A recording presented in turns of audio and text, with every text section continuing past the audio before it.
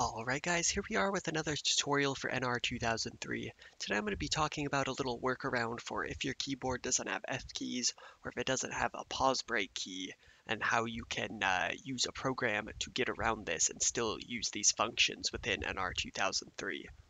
Now this is assuming that you are using Windows and that you are using some sort of controller that is compatible with the program JoyToKey. I'm using a Thrustmaster T150 and it works perfectly with JoyToKey.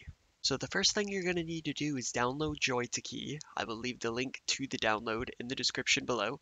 It is a very small download, easy install. I already have it set up on my computer, so we're actually going to tab into JoyToKey. This is what you'll see when you launch the program. Now with my T150 plugged in, if I press some of the buttons, you'll see that in JoyToKey these buttons are lighting up as I press them.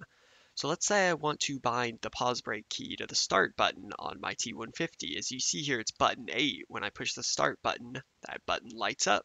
So to bind this button, I'm going to double click on button 8, and it is going to basically be ready for my input on the keyboard, what I want to bind start to on my T150. But the issue we have here is that we don't have a pause break key on our keyboard. So the way to get around this is to open a program called On-Screen Keyboard.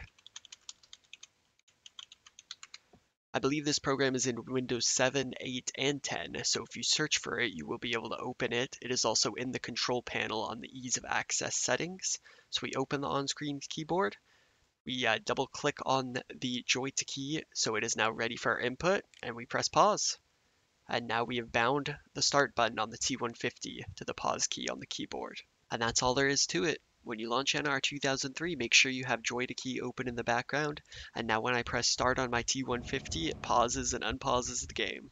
You can follow these exact same steps for any key you'd like to bind to your steering wheel in the game. So if you want to change your F keys, you can put them on your steering wheel buttons.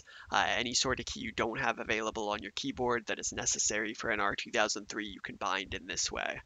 I hope this video was helpful for you. Just a quick tutorial on something that I have seen some questions about in the community.